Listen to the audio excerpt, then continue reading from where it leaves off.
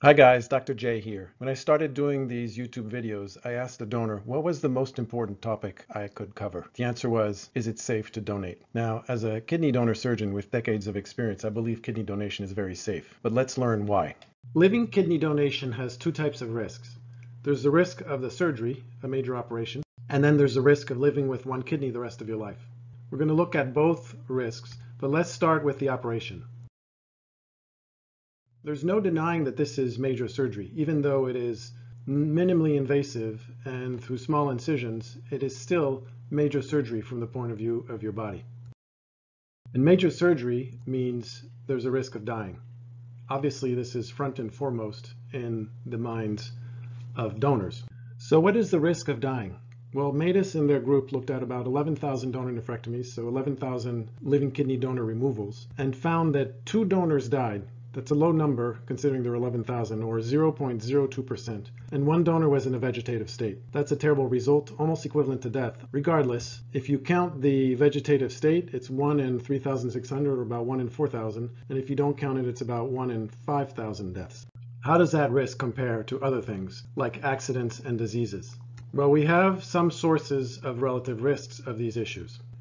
And if you look at the disease and accidental causes of deaths and the risk of dying during your lifetime, the donor risk has about the same risk as dying from taking a plane. And it's slightly less risk or about the same risk as dying from riding a bicycle. So the risk of dying in your lifetime from a bike accident or air accident is about the same as the donor risk. The donor risk is less than the risk of dying from falling, and much, much less than the risk of dying from a car accident. So if you consider that these are activities that we do routinely, the risk of donation is very small.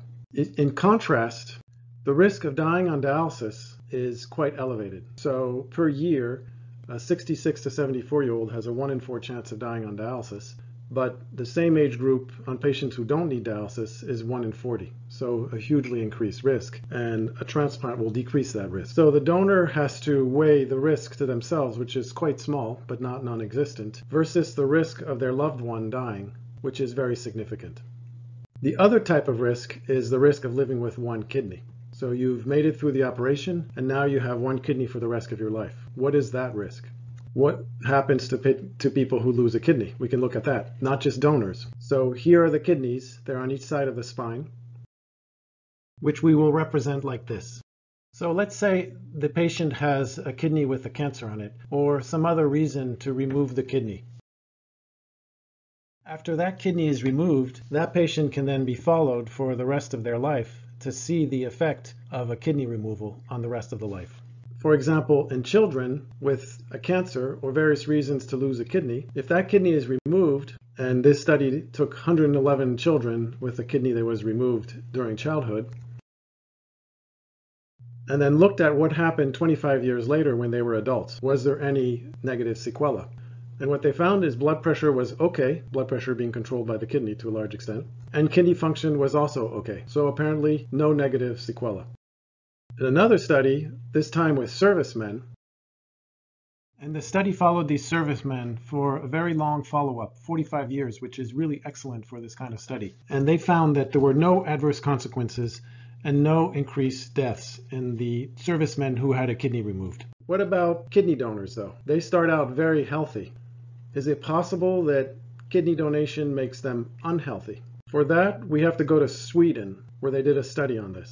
430 Swedish donors were followed. 20 years later, they looked at survival, and they found that the expected survival for that cohort of patients was 66%, but the actual survival was 85%. So kidney donors actually lived longer than expected. And when I give the statistics to donors, some donors immediately say, donors took care of themselves more after donation. And certainly that's true in some cases because we have donors quit smoking, and the effect of smoking is so detrimental compared to the possible effect of donation that if you quit smoking, that's a huge advantage compared to anything that donation could cause. My favorite theory is that donors get good karma points for donating, and as a result of these good karma points, live longer. Really, though, the thing is, donors are very, very healthy to start with. So rather than becoming unhealthy, Donors remain very healthy. So they start out very healthy, that's known, and they remain very healthy. So they start out healthier than average, and the study shows us that they remain healthier than average. So it appears that donating kidney does not cause a donor to become unhealthy, and therefore is not a health risk. So we have a study with 111 kids at 25 years, we have 62 servicemen at 45 years, and we have 430 donors at 20 years. All of these studies show that living with one kidney is safe. So I think we can be relieved and say that kidney donation is safe, both from the point of view of the surgery and living with one kidney.